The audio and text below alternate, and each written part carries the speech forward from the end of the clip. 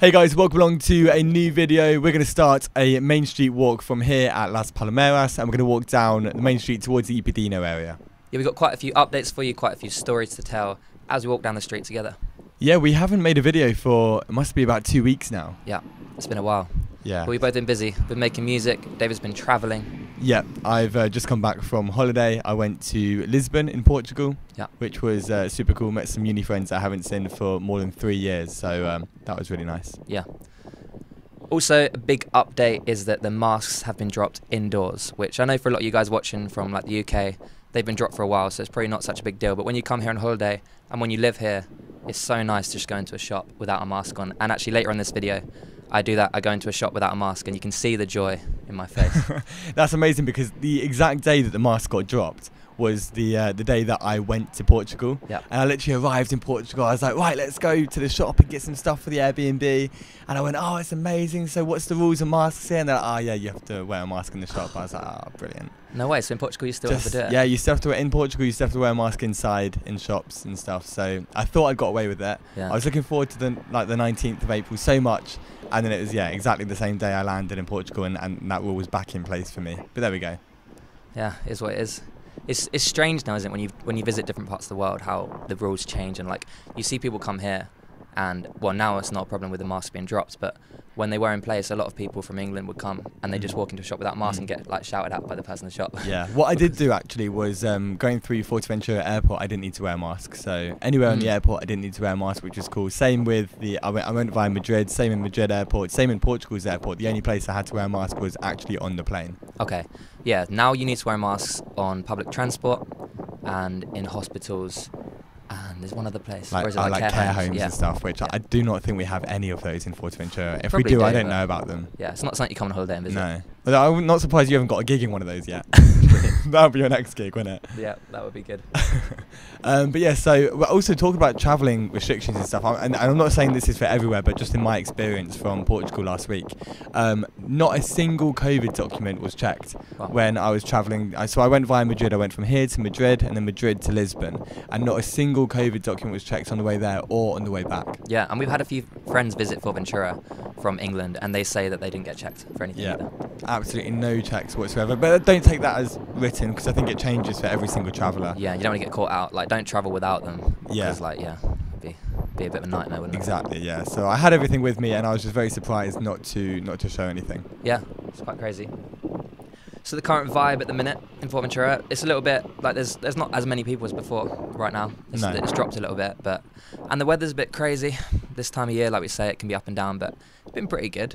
It's been not bad. As you can see, the day today, sunny day. You can hear the wind a little bit, windy, but that's what you get when you come to Fuerteventura. Yeah, that's Fuerteventura vibes for you. Yeah. So have you gone into the shop yet? I haven't. No, that's right at the end. Actually, is that at the end? It's right, the clickbait to keep people watching. Oh, okay, nice one, nice. Looking forward to that. Yeah. I was looking forward to it so much. You actually see like my face, like I can't stop smiling. Yeah. It's weird because like I actually said to my sister, I said to Kate that it's quite like liberating to go into a shop, and then she was like, it kind of is, but then it also quickly feels very normal. Like now it just feels like normal going to a shop without a mask, and like it's crazy how quickly you adapt to these things. Like the first thing you're going like, oh my god, I'm in a shop without a mask, and you feel like a rebel, you feel like a criminal, and but yeah, you feel like very quickly as normal, which is a good thing, obviously. Yeah, of course. I think most people are pretty sick of the masks. Yeah, I think so as well. Yeah. Hopefully tourism picks up, because I still feel like there's a lot of people that don't want to travel or book a holiday because of COVID. I still feel like that's the reason that obviously we're saying it's quite dead at the moment. Like looking around the streets, this was filmed at probably 1-2 o'clock in the afternoon. Yeah. Going down the main street, and there's really not a lot of people around for what we remember it being like before. Well, that's also though because it's a nice day and a lot of people at the beach. Like that's normal for the main street in the afternoon. It's true. It's just always fluctuating. Fuerteventura, like 1 week it's rammed, the next week it's not. I literally had this conversation with a couple of people that were in the bar last night. They're saying, "Oh, like, is it a busy one tonight?" And I literally cannot tell you. Like, there's no night out in the bar where we know we're going to be busy. Like Fridays, we're probably going to be busy. Yeah. Saturdays are even hit and miss. Like the rest of the week is completely hit and miss. You can go in on a Monday and expect it to be really quiet and end up having the busiest night of the week. It's just you can't predict these things anymore. It's completely unpredictable. Nothing makes sense. And like the thing with like the Canary Islands is like there's no like weekend. It's like every day is just Saturday, more or less. Like any day could be really busy. Yeah. Monday could be a busy night. Wednesday could be a busy night. Exactly. It just, like you say, it just changes. Yeah. It's not like, you know, most places that aren't tourist places are just busy on like Friday, Saturdays, especially night time. Yeah, here it's just changing all the time. It is.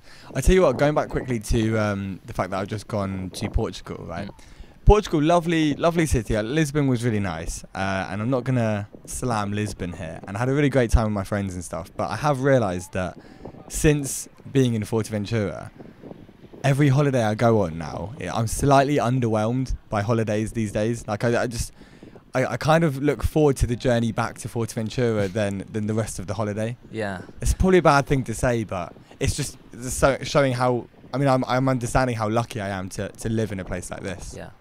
That is a thing, like, I've noticed back when I lived in England, obviously, like, we both come from Brighton, it's a really nice place, but I think just because, obviously, like, we're from there and we take it for granted, like, when we used to go on holiday anywhere, I remember I was, like, so gutted to come back, and like you say, coming here, it's like, you get back and you're so happy to be back. Yeah. But then again, like, you do need a break from here sometimes, living here, because it's a small place. I'm sure you feel, like, refreshed from going away. Oh, yeah, like, you kind of, when you're here all year round, you kind of forget how lucky you are to be here. And when you go away for even one night in Lanzarote, like we did a couple of weeks ago, you're kind of like, oh, yeah, we're really lucky to be here. Yeah. Like, yeah, Lanzarote was a strange one, wasn't it? It was strange. We went, I don't know if we mentioned much about it, because we haven't uploaded, actually, since we went, have we? We spent one night in Puerto del Carmen, and...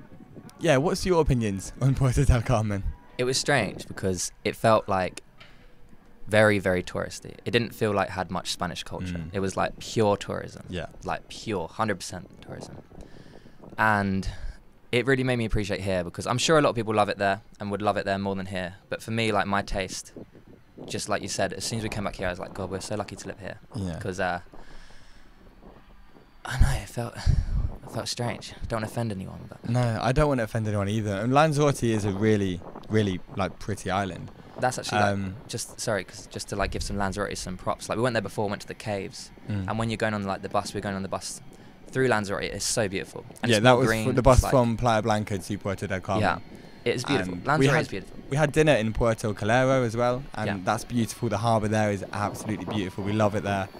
But yeah, Puerto del Carmen, that particular resort, for us, we just felt like it was a bit too touristy. Yeah, and it's not that, I mean, I'm happy being around tourists. It just, the vibe was weird. It wasn't for me. It wasn't, no. I don't think it was It kind of felt like being in England, but being, it was the hot weather and that was it. It was the hot weather, but it was...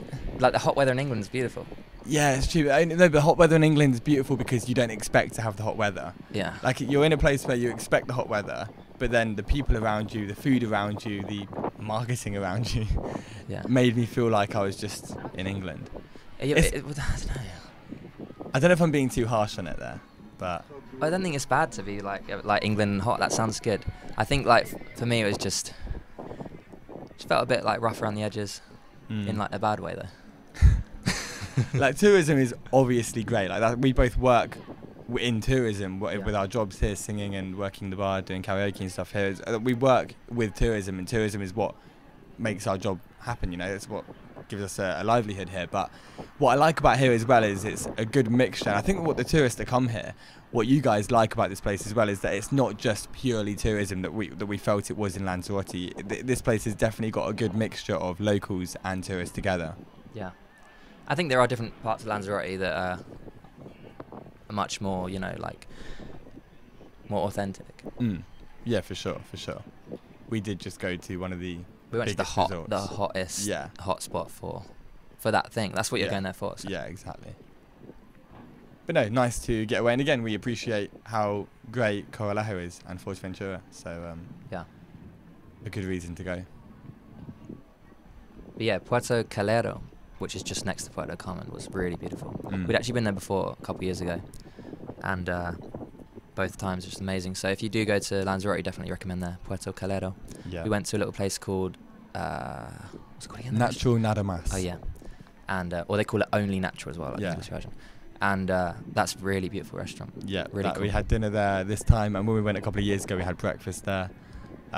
Really, really nice place. live music there as well now for dinner. But Yeah. I really loved it for breakfast. I mean, the dinner was great as well, but for breakfast it was such a nice. There's on like I think it's on a Sunday morning. There was a market around the harbour. Yeah. So it's a really nice market, a really beautiful harbour, and then you get a nice like natural breakfast there. It was just amazing. Yeah. So we're coming towards the end of the main street. And you see that Ipadino on the right? I'm going to be going in there. Oh, is it that one that you That's went in? the one I go into, Oh, okay, I see now. I imagined it was the other one further up. I don't know why I imagined that. I wanted to look forward to it for the end of the video. Oh, you know that, I think I told you this the other day, but you know the yogurt shop, Smoy, that moved from the top of the main street? Yeah. That's going to move down here on the Oh, right-hand side to what Chica used to be. Cool. So that office has been empty. So obviously there's Flicks where I work up the top floor there. And then down to the bottom left here used to be the old Chica office. That is now going to become the new Smoy, which is, you loved that, didn't you? Mate, I ate so much of that. They have like a small size, which is like for one person. They have like a medium, which is like to share. And they have like a giant one, which is like a family one. And I just ate that. Yeah, Like the right, same with the pizzas, the family size pizzas. If there is a family size option, I'll take it. As long as it's edible, you know. Anything you eat, I'll just... One day when you have a family, what are you going to do? You're going to have to... Get them one and I'll have one. Yeah, fair. Yeah. But then that still might be too much for the rest of the family because you'll not be chipping in on their one. Nah, it's fine. I'll chip on theirs one as well. I'll Okay, double. Fair. Here I am. You can see like I'm trying not to smile. The You're joy. also, I'm almost a bit baffled. You're like also terrified because I know walking in here, whenever you walk in without a mask or you don't wash your hands going in here, Mate, you get shouted at straight away. Time. So yeah, I can see you're elated actually. I'm elated. My eyes crossed. I was that happy. Going might get demonetized this music. Demonetized for the music. We'll cut that. Oh, I was saying click there and click there for the next videos, and we just missed it. Yeah, you've absolutely fluffed that. Wow. Anyway, that's round off of this video. Yeah, it's been emotional. Thank you for watching. If you do like this video, then make sure you click the like button. That really helps us out. And yeah, we put 2 videos on the screen right now, and we'll see you in the next one. Thanks for watching. See you next time.